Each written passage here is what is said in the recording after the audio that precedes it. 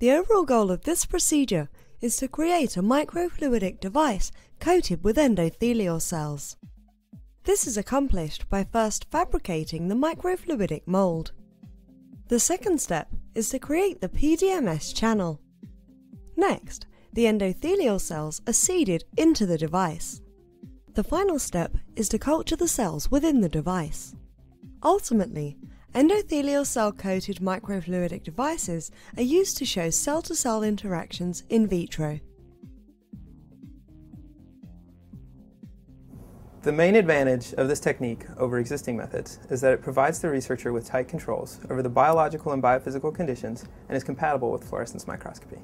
Though this method can provide insight into the biophysical cell-cell interactions in hematologic diseases, it can also be applied to phenomena such as leukocyte biology, cancer metastasis, and hematopoietic stem cell biology.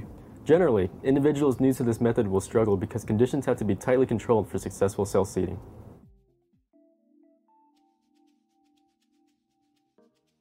In preparation for fabrication, create a photo mask by submitting a computer-assisted design image of the microfluid device to an outside mask vendor.